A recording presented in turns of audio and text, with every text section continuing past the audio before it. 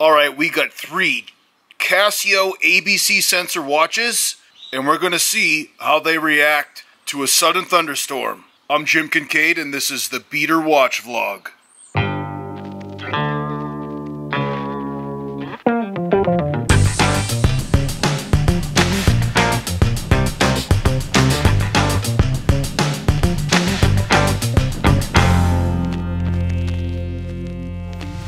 As you can tell, there's thunder and lightning, okay, and these raindrops come down really big. I have 3 different watches that have a barometer on them, okay. This is the new GBD-H2000, and I think that the graph, since I've had it, hasn't made any sense. It's plotting these points that are kind of nonsensical. I should update it to see if that would rectify it, but look how big these raindrops are, by the way. They're coming down real hard. Anyways, it's hail. Yeah, it's like borderline hail. Anyways, this is the new Mudman, okay? So let's take a look at the barometer. It's reading 26.75, so 26 3/4 inches of mercury.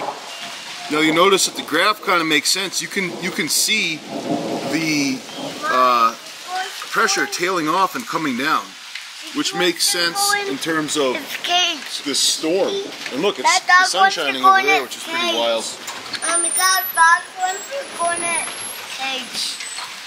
Alright, Don. And then here's the ProTrek. Its barometer is reading the exact same thing.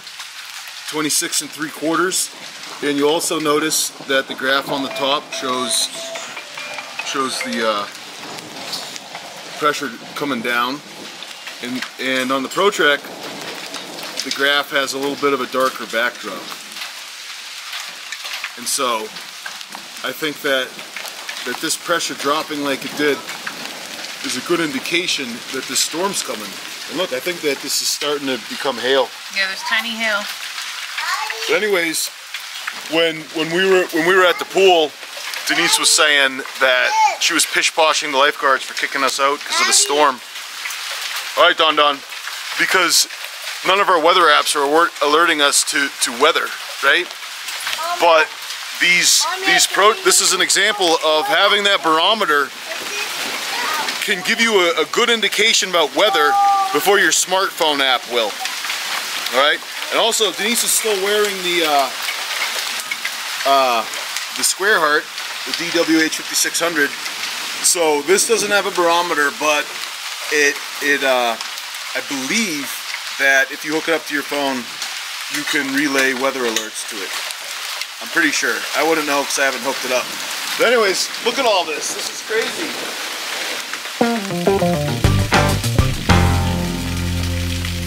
Alright guys, so obviously I need to educate myself more on the barometer and how changes in the barometer impact changes in weather.